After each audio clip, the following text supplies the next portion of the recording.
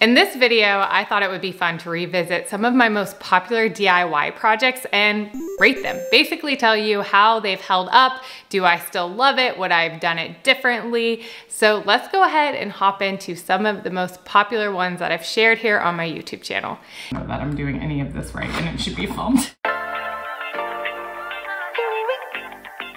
Hi, let's go. That's your forecast. We'll be right back.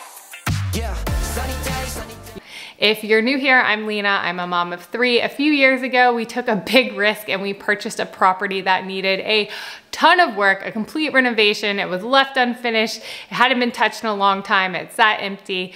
But today we have made it flipping gorgeous. So let's revisit these projects. The first one I'm going to start with is the cottage house on the property. There was the original house. The earliest records I can find on it are 1960, but this thing was left basically untouched since the 1960s. So the first project I really did on the property was painting the cabinets in this kitchen. I'm going to rate this a 6 out of 10. I know I'm starting with a really low one, but let me tell you why it's a 6 out of 10.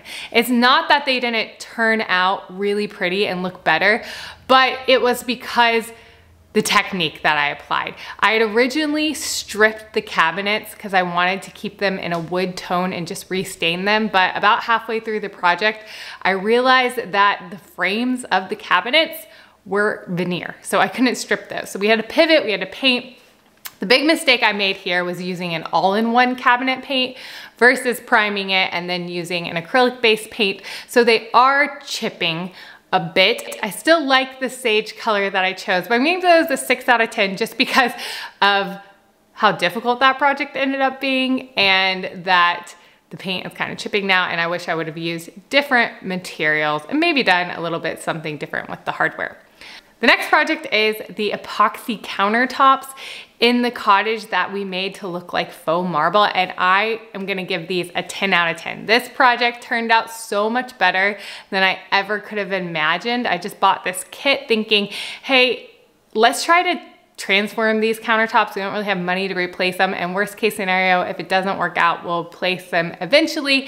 So we used this all in one kit. I painted the countertops, then did the veining, then applied the epoxy. Now this epoxy resin is a little different than I think most epoxies that you just buy out there. It actually had no fumes. It was very easy to use. Now out of 10, they have held up great, and I haven't had any issues with them staining or chipping or anything like that. All right, moving on to the next project. It's actually behind me, and it is my range hood. This might be my most controversial DIY project. People either love it or they hate it. But when we bought the home, the kitchen just didn't match like the actual house itself to me. I envisioned this kind of European farmhouse kitchen, and I just wanted this big statement piece of a plastered range hood. So it is very statement-y. If I had to change anything about this, I think I would have left off the corbels and just gone with more of a traditional Arcadian style range hood. The corbels, I don't know, just make it, it's already so big, and the corbels just added a little more to it. So I'm gonna give it the backsplash behind the range hood.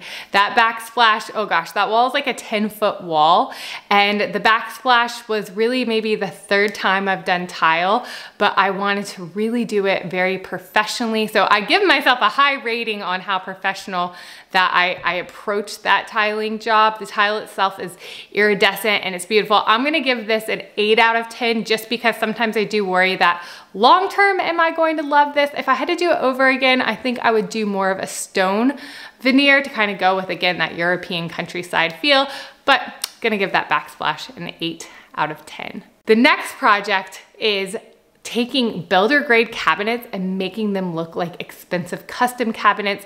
We transformed our dining nook into a butler's pantry. We were able to repurpose the expensive Thomasville cabinets that were in the kitchen where we put the range hood into the pantry. And so I used upper cabinets for the lower because it was very narrow. But to make them match the expensive ones, I found these, like, I don't know, what would you call them? Panels. Oh, a panel. And just put the panel on the builder grade cabinet and then painted them, and they look so good. I'm gonna give it a 9 out of 10. They've held up pretty well, but I do have to say that the panel is not made of wood, so it could potentially ding easily or get little nicks in it if it's hit the wrong way, or, you know, I don't know, something sharp goes into it. So I'm gonna give that one a 9 out of 10. The next DIY project is lime washing my bedroom walls. I love the way lime wash looks. If you're not familiar, it's an actual lime paint and it gives your walls this velvety kind of textured feel. I tested a lot of different colors, and the color that I landed upon when I tested it at 100% of the tint, it just looked too dark for the room. So when I ordered it, I did it at 50%, and I would say that it was just slightly too light. You can still see when you walk into the room kind of the lime wash and the texture, but it's not as, I don't know, it's not as intense as I would have liked it to be. So I'm gonna give that a 7 out of 10, just based on the lime wash not being quite as dark as I wanted it to be, but still looks really nice and adds something to the walls, and it's not just plain walls. I'm thinking about lime washing my dining room or my entryway, so stay tuned if you wanna see that one. The next project, 10 out of 10, my favorite DIY project is my fireplace surround with an electric insert. When we bought this house, there was no fireplace. It was so bizarre to me that there was no fireplace. And once we finished our upstairs addition and opened up the wall with the stairs, it was time to finally do something with the living room, get it in its final state. Building out the fireplace was the last thing. I just imagined this beautiful plastered fireplace to tie into the plastered range hood. I reached out to Archways and Ceilings to help me create the frame, and then I wrapped it in the drywall and applied the plaster and built the mantle. It turned out so beautifully. It is one of my favorite things. Every time I look at it, it just makes me feel happy. So I'm gonna give the fireplace a 10 out of 10. Another project that we did relatively early on was taking our mudroom and creating built-in lockers. Now, I found these just by happenstance. I was buying a bunk bed off of Facebook Marketplace and came across these 2 huge custom units, and I thought, oh my gosh, I think I can make those work. I might have to cut them down, but that's exactly what I did. I just cut them down. Once we got them moved in, they were so big, but they were exactly what we were looking for. But because they were such a pain to move in, we decided to paint them inside the house. So I used just a furniture paint. If I had to do that over again, I would probably use more of a cabinet paint.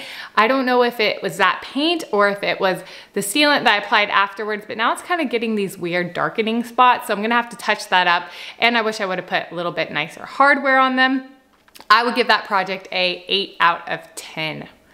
All right, the last one, and probably my most popular DIY project, would be painting all of the kitchen cabinets in the main house. Now, this was a feat, and because it was, you know, the 3rd time I was approaching painting cabinets, I really wanted to do it the right way. I took off all the door fronts. I didn't sand them. I did use liquid sandpaper. I primed them, I sprayed them, I changed all the cabinet hardware. I mean, it made such a difference in here, but I'm gonna give this a 9 out of 10 just because I have noticed a little bit of chipping on the cabinets, especially like we have the drawer pullouts, and some of the drawers, I don't know, when I put them back on, they kind of rub each other. So I have seen some chipping of the paint, and I'm not sure if that's because I didn't sand them. But again, 9 out of 10, totally transformed the space. It was completely worth it. If you enjoyed some of those projects that I referenced, you can find them all in the description of this video. Be sure to watch the next few that pop up, and I have so many more DIY projects to come. I'm really excited to dive into them. I would love it if you would leave me a comment and share this with a friend, and I'll catch you next time. It's my birthday, yeah, 'cause I gotta say,